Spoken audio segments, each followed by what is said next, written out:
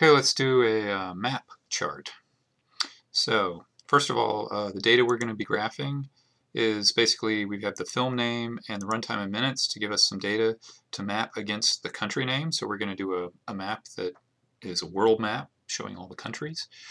So we'll graph these two series by country.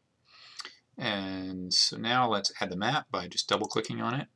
And we get the wizard, which is good because there's a lot of ticky things and this wizard helps us get it. We're not going to use the map gallery because that's just United States maps. So we have to actually go out to the internet and find a map.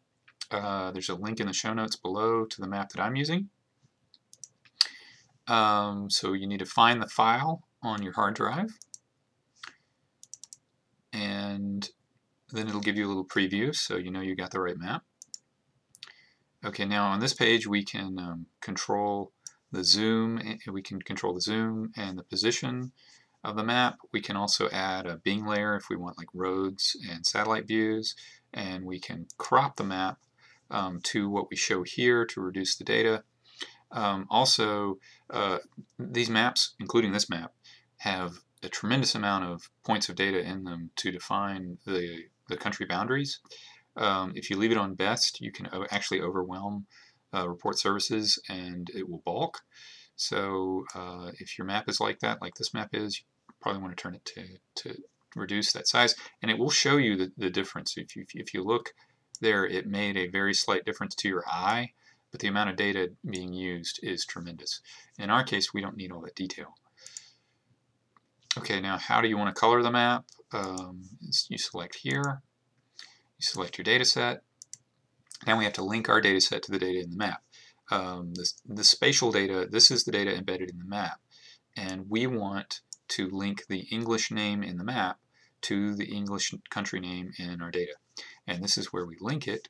So we need to come down to English column here. And you see when I selected that, it highlighted it.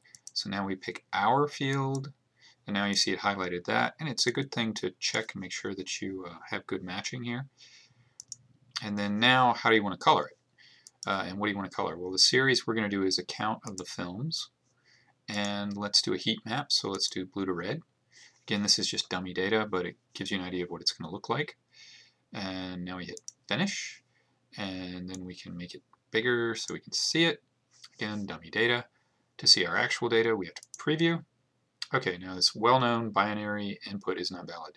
Not really sure why it does that, but if this happens to you, you can fix this by right-clicking on the map and going over here to the properties, and we want to click on the series data, and we click on the data layer, and then change layer spatial data source options. We want to link to the file, and then once you do that, it should be fixed. And it should take a little bit of time. Okay, see? And here we can see the number of films produced per country. So we can see countries with a high number of films produced are hot, they're red, and then countries with a very few, with just a few movies produced, those are cold. And this totally makes sense to our data. And that's the basics of using a map. Any questions, leave them below. Thank you.